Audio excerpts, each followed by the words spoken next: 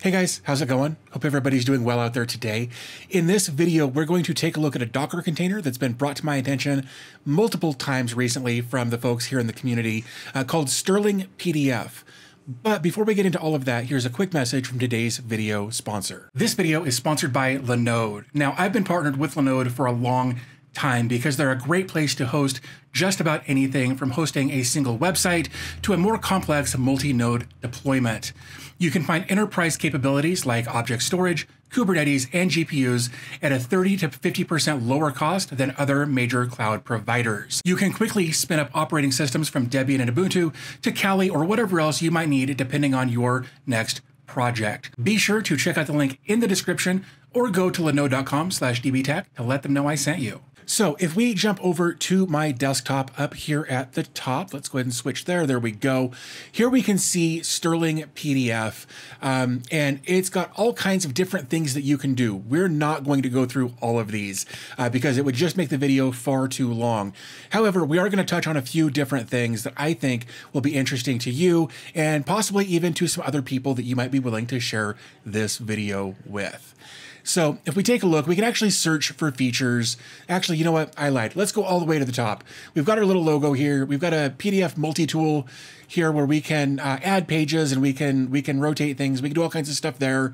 We've got page operations, so we can merge, split, organize, rotate, remove, all kinds of stuff here. We can extract pages. We can convert image to PDF, convert file to PDF, HTML to PDF, URL or website to PDF, Markdown to PDF, PDF to, and then all of these other different options. So you can take a PDF, or you can take a file and move it to PDF, or take a PDF and move it to a file. A couple of different options there. Of course, lots of different options there. But up here, we've got security. We can add, we can remove passwords, we can change permissions, we can add watermarks, we can sign with certificates.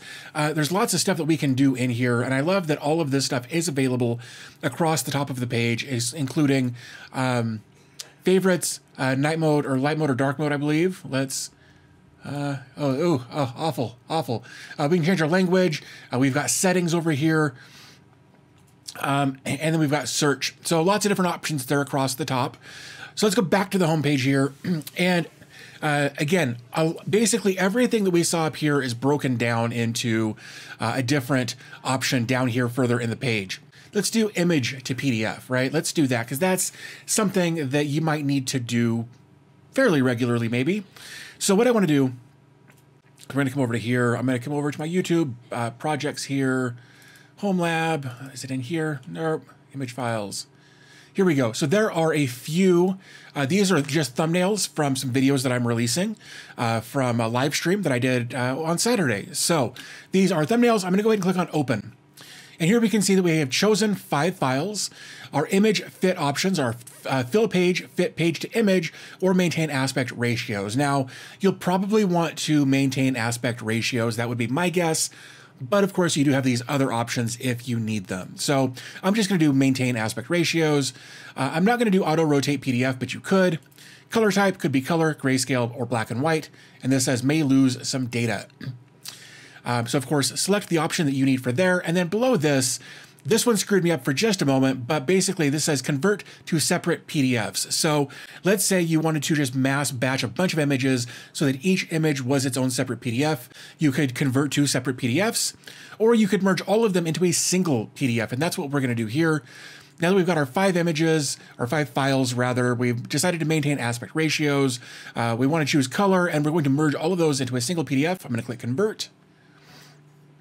And just like that, we're going to go ahead and just open that. And right there are all of our pages for that we created out of those individual images. So super easy. Like that's how easy that was to merge a bunch of images together into a single PDF. Now, one of the things that I found interesting was actually adding page numbers. And I saw that somewhere. Let's look for page. Page, where did it go? I'm sure, add page numbers, there it is, right there. So I'm gonna click on add page numbers, and then you can choose where you want the page number to reside. I like it in the bottom right-hand corner. Of course, you can choose wherever you'd like to put that. Of course, first we probably should choose a file. So let's do that. We're gonna choose the PDF that we just created. Our margin size, we can select small, medium, large, extra large. Medium is probably fine, but play with that, figure out what you want or how you want that to look. You can do your starting number, which pages to number. You could do, all or except, 1 through 5, 2, 5, 9, those sorts of things. So maybe you need to specifically refer somebody to page 5 and tell them, hey, there's a page number there. Go look for that, and then they can find it. That you could also do, like page N of total, or, you can add some additional kind of clarifiers in there so that you can get a better idea of everything. So I'm just going to do this real basic. We're going to start with page 1. We're going to put it in the bottom right-hand corner. Our size is going to be medium, and I'm just going to click add page numbers.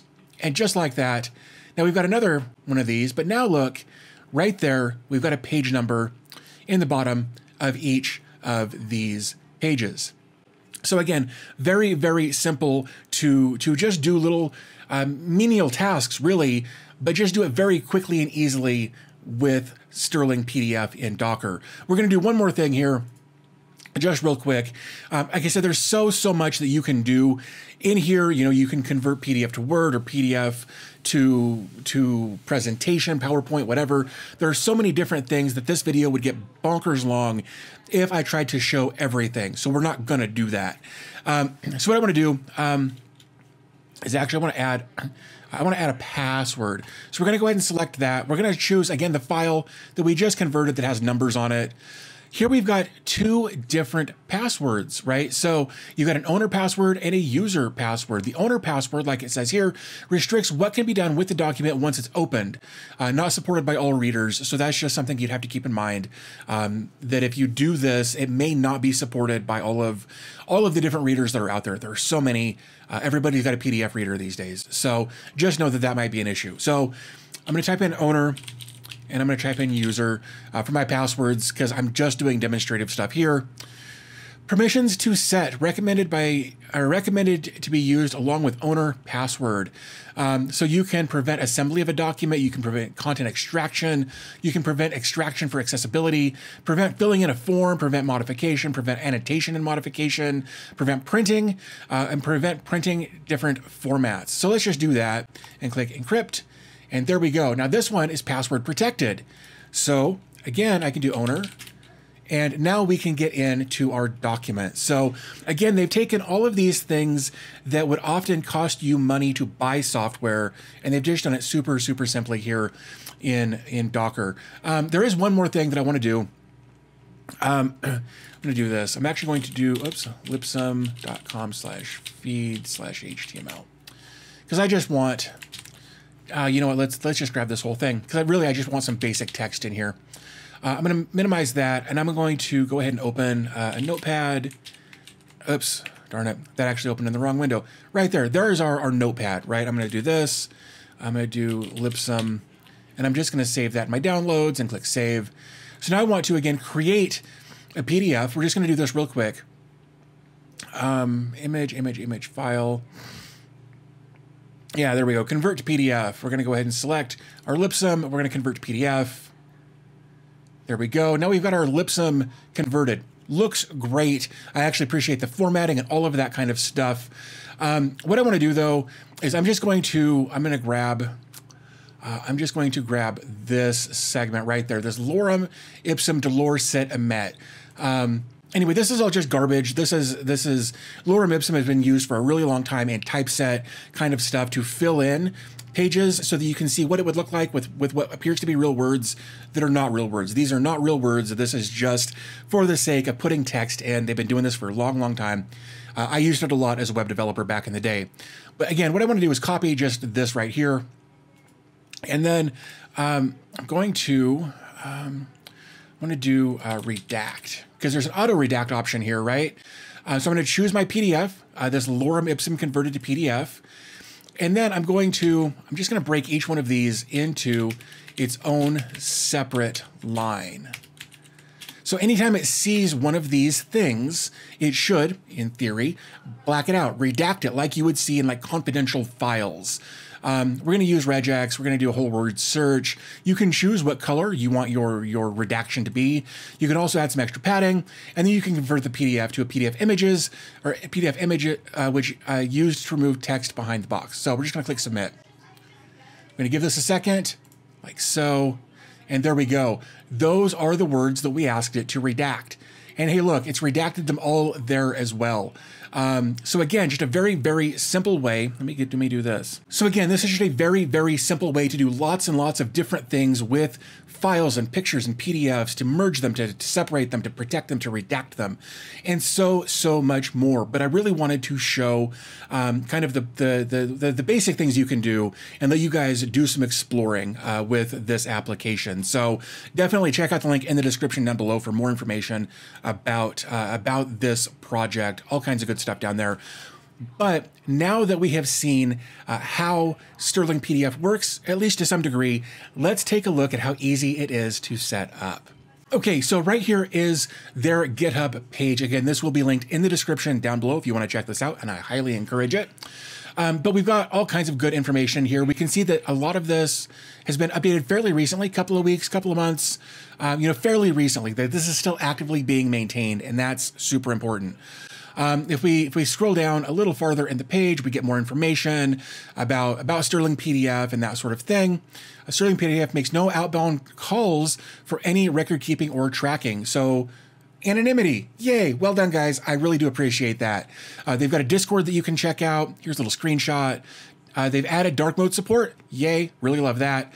Page operations, PDF features, all kinds of stuff in here.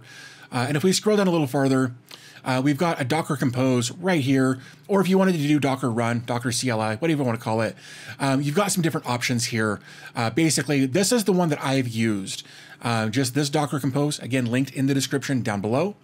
And if we jump over to my Docker instance, here is again that exact same Docker PDF or Docker Compose, man.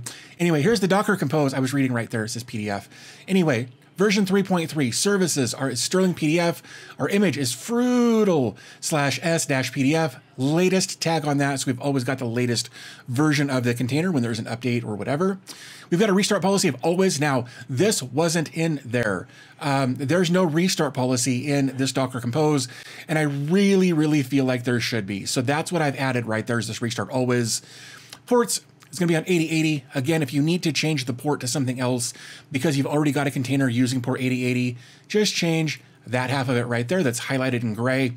You can change that to whatever you need that isn't currently in use by another container. And then below that, we've got some volumes for training data and extra configs.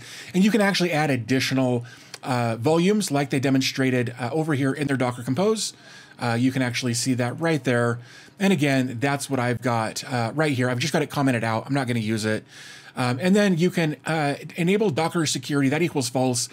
Of course, you may want to enable that if you were to put this into production and make it widely available. Now, that's the other thing that we should probably talk about here real quick too, is that this isn't, there's no way to log into this, I don't believe. By default, anyway, it is just set to be an open web page that anybody can use. So if you're going to put this in production, make sure that you do the right security things to prevent bad people from accessing your PDF converter. So just something to keep in mind there. So with that said, if we come back over to here, we've looked through all this. If you've got questions about any of like the environment variables and that sort of thing, again, they've got documentation over here on how to get more out of it and get a better explanation as far as additional things that it can do or not do or whatever. So definitely check out their GitHub repository and their Discord if you're not sure. If you're not sure about something. They've got a lot of great resources on how to get help with this stuff. So again, all kinds of great stuff in here. You can look through their code if you want to. Of course, you can do a code review. It's all open. You can look through all of it here.